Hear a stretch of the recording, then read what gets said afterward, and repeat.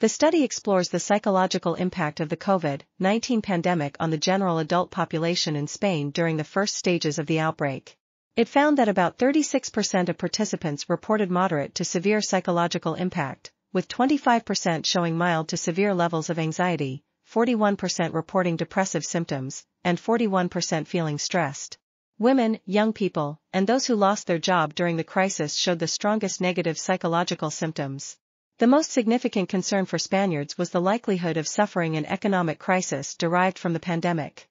Factors associated with better mental health included being satisfied with the information received about the health crisis, conducting leisure activities, and perceiving good health.